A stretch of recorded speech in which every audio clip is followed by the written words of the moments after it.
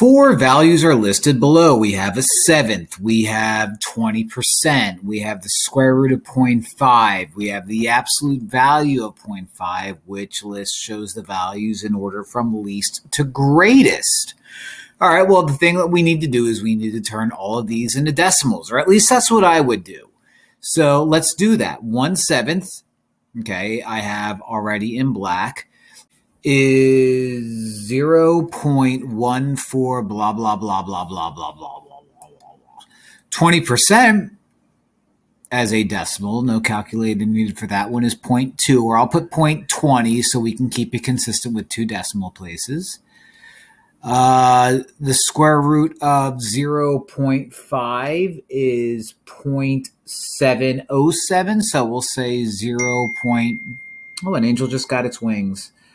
0.71. And the absolute value of anything, it just becomes its positive self, so 0.5. So the smallest one of these is the first one, the 1/7. So that eliminates u, and that eliminates u.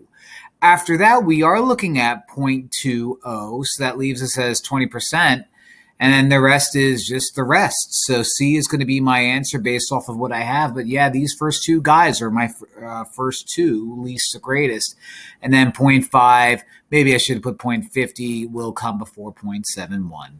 So it's just a matter of, this is a calculator section problem. It's a matter of throwing everything you can into your calculator, maybe turning it into 2, maybe 3 decimals, whatever works for you, and then finding out smallest to largest. That's it.